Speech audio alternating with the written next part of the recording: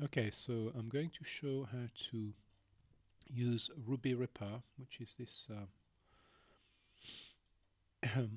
this Ripper here for Linux. I'm using it on Ubuntu system here, but it works on other distros as well, of course. So first thing to do is to go and get it. It's not in a repository, so you have to go and get it. The way to find this is to go put Rubyripper get deb in search engine, and you probably come to this page. The latest version is here, 0601, so click on that and install it. Alright, so that's the first step, actually get the software. Then after that we going to bring it up. You can double click on it and bring it up if you want, but I try to do everything from the command line here because it seems to work better with the now you need to enter this here, rip Rubyripper and /GUI to bring it up, so let's do that. So that brings up the Ripper. Now free DB is there, so we've got all the information. We leave that as is, doesn't matter. Because we want to rip to lossless formats, we're going to have to make some changes. So preferences there. One of the options you have as well on Rubyripper is you can rip to single file if you want to. We're not going to do that here, but with the cue sheet. So Codec. Now I've already got it set for shorten here, which we could use the first time. So you need to have a. I don't want to do FLAC. I don't want to do MP3. I want it just to be encoded to shorten. So I'm going to do one track to shortened format. In fact, maybe we'll use something else. We'll use wavpack because most people will be using this kind of format. So elsewhere, I will link this on the page. I've got the external command line which you need for wavpack. It's quite a long one because it's got the tagging in there. So let's remove shorten and put the wavpack. So it gives you all the. You've got the. Okay, let's do that. So exit that. It's already, and then in the command line, put it on CLI for client, and now we do this here. Select the tracks to rip. Number 1. Should all tracks be ripped? No.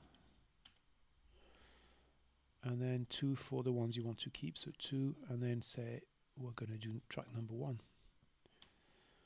Do you want to make any changes? No, I don't. And then we go. There we go. So it's ripping it now. Okay, while it's doing that, I'm going to show you how to get all the codecs that you need for if you want to use something different from wavpack in this case.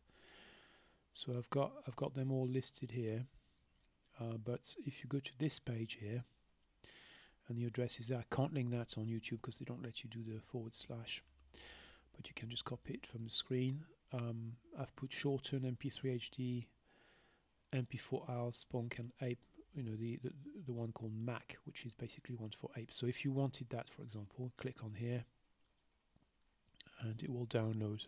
Okay, this is a deb, so it's easy. If you wanted the shorten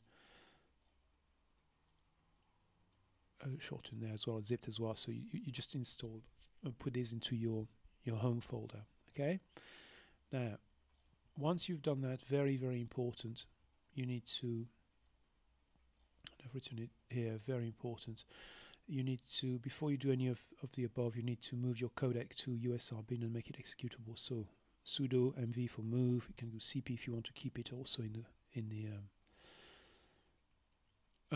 the home folder, name of codec, and then USR bin. Then you have to make it executable. That's very important, otherwise it doesn't work in Rubyripper. So cd USR bin, then you change it to executable like that. So straightforward stuff, just 3 lines, move it, go into the USR bin and make it executable. Okay, let's have a look, see how it's doing over there. It's ripping, okay, it rips twice in Rubyripper. That's the whole point of the Ripper, that it does 2 rips and compares them to make sure that the rip has been done properly.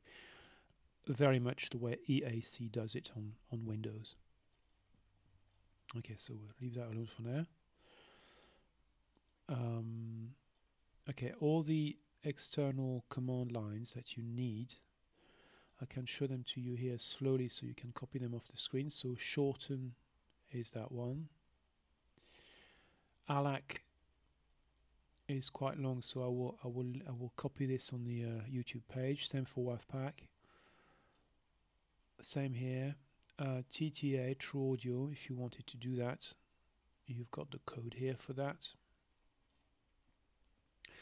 Ape is fairly straightforward, just that. I've got some non-lossless formats here as well, like og and m4a. Okay, so I'll try and, if you want to do bonk, which is a very unusual format, which will play in Winamp and foobar, but not on any of the Linux system. We can do that there. Okay, let's have a look at this, see how it's doing back there. It's still on the first one. It takes a while. Rubyripper is not a fast ripper, but it gives you a good rip, a good quality rip in the end. Okay, so we'll leave that alone. I think basically that's all you need to know. You need to move the codec to the USR bin, do that business here, and then find the external encoding line, which will list on the page, and that's it. Right, and within a couple of minutes you'd have the file there. All right, that's it. Thank you for watching, and hope it's useful to some of you.